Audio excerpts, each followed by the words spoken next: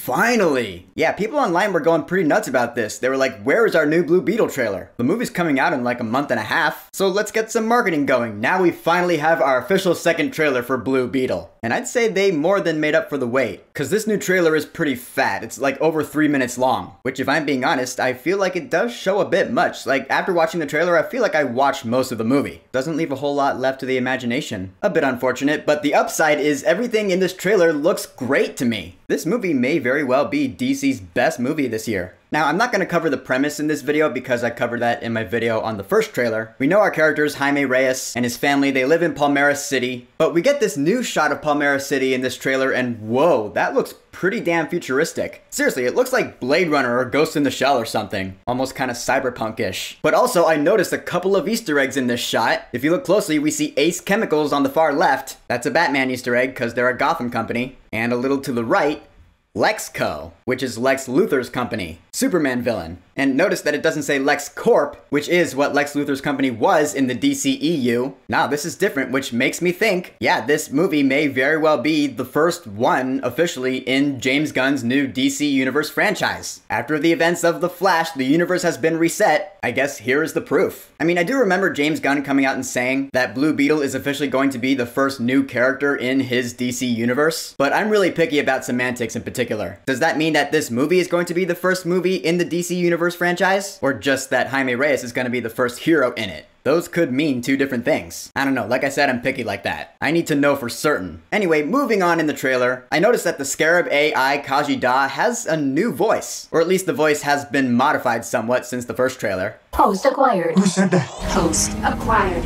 Who said that? Systems checking. I actually like the fact that it sounds more robotic here. It sounds more like a computer program in Jaime's head. And I read somewhere that this voice is gonna be Becky G, is that right? AKA Trini from the Power Rangers movie. Honestly, wouldn't have been my first pick to voice an AI, not that I'm complaining. There are worse voices to have in one's head. Eddie Brock can attest to that. And Kaji Da has like some of the funniest moments in this trailer. Host overreacting. Overreacting? You kidnapped me! I feel like whatever banter back and forth that Jaime and Kaji Da might have, that could be a highlight of the movie. I don't know, we'll see. We get a little more of who looks like is going to be the main villain of this movie, Victoria Cord, played by Susan Sarandon. We are going to change the world with the power of the Scarab.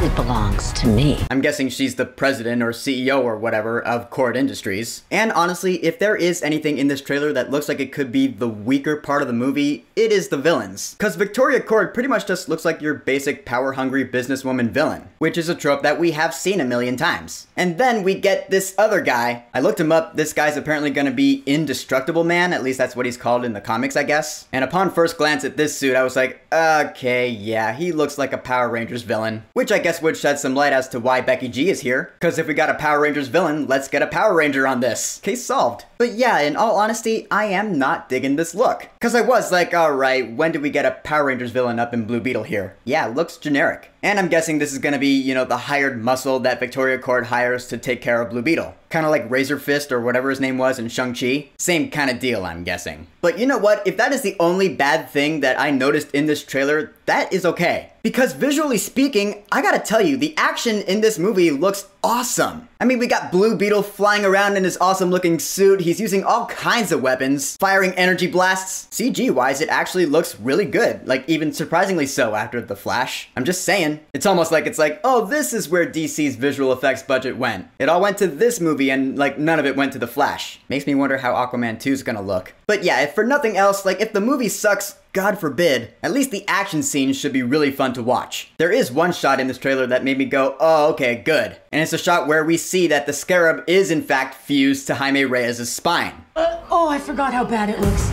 Damn, that looks pretty gnarly. I was wondering about that though. If you remember my video on the first trailer, I mentioned that in the lore that I know anyway, the Scarab is fused to his spine. They didn't really show that it was in the first trailer, now we do see it, so cool. I really don't know if I would want to go through that, even if I end up with awesome superpowers like Jaime Reyes does. I mean, I guess I imagine I would get used to it, but still, it just looks really gross. Ugh, poor dude. And then the trailer ends with more awesome action, and we get the title, but I love the stinger. Cause we get to see Grandma Abuela con the Gatling gun. That is hilarious. I want to see that on the big screen. I want to see her just going to town shredding dudes like Arnold style and shit. Give me that and I'll be happy. So yeah, in the end, Blue Beetle still looks great to me. And it is because of that fact that I really hope this movie does well in the box office. Because if The Flash taught us anything, it's that brand and IP alone does not a box office success make. At least not when your main actor has a lot of problems. This movie though, we got Xolo Maridueña from Cobra Kai, and like no one in this cast or crew has been canceled as far as I know. It looks good, it's got the DC brand behind it. I really hope it does well. And I personally can't wait to go see it when it comes out on August 18th. Bring on the Blue Beetle, baby. So, Blue Beetle official trailer 2. Have you watched it yet? What are your thoughts on it? And how well do you think this movie's gonna perform in the box office? Whatever you think, go ahead and leave a comment.